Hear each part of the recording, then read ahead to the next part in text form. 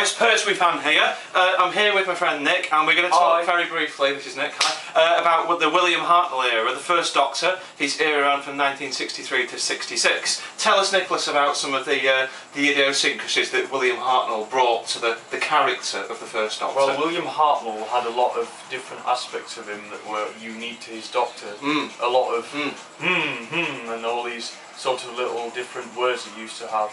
And then when he used to forget his lines, he had, well, for example, things like, it's not whether it's relevant or not. And it should have been relevant. Or getting the surname of Ian Chesterton wrong, so he came up with things like Checkerton and Charlton and Chesterfield. So, people often say the first Doctor was very grumpy. Well, he was some of the time, and it was quite a lot in the first episode, but don't forget in stories like the Romans, the Doctor had a terrific time travelling. Oh, he was loving it, he was laughing, and he was very eccentric and sort of giddy at times, actually. It could be really loving as well as grumpy. Very much so, very much so.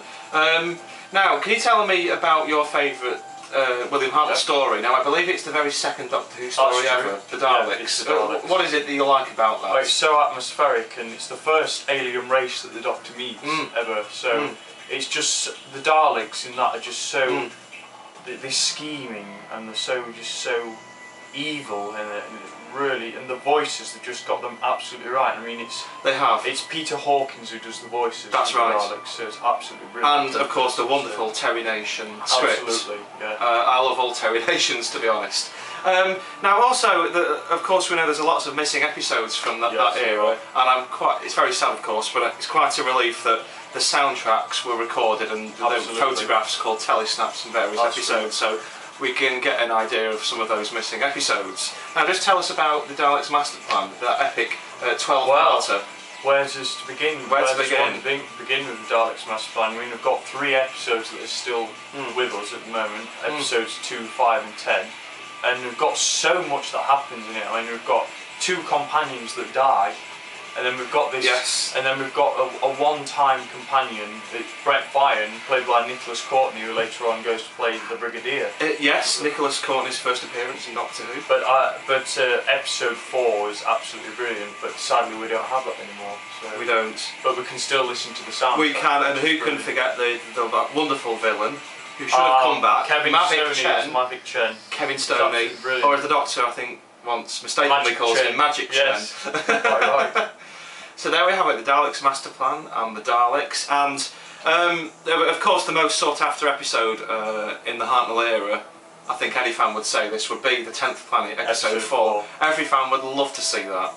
What is it that makes you want to see that, Nicholas? Well, 10th Planet episode 4, it's got the Cybermen for the first ever time, and of course the first ever regeneration from William Hartnell and Patrick Troughton. Exactly, very significant moment for those 2 reasons. And also we were quite lucky that the fact the regeneration sequence at the end exists thanks to the clip being used on Blue Peter. And the fan as well in Australia. Yes. He recorded an off-air. Yes, that's true. And so we've had a quick little overview of the Hartnell era, and of course I'm in a sort of vague version of the costume, and I've got Patrick Troughton here. That's the next video. Of course, William Hartnell's last appearance in Doctor Who was the 1973 10th anniversary story, The Three Doctors. Of course, Hartnell couldn't be fully involved with the script because he just wasn't well enough, so they had to sit him down in the studio in Ealing, and he had to sit down and read off cue cards and say a few lines, and it worked really well because the first Doctor was speaking to the second and third Doctors through via the TARDIS scanner, and it was a very touching last performance of William Hartnell, and he still had the authority tremendously.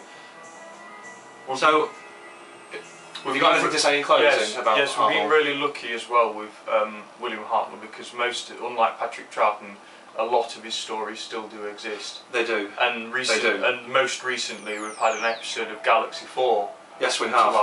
Airlock, so episode 3, which is really good. We'll be seeing that on DVD in 2013 for the 50th anniversary.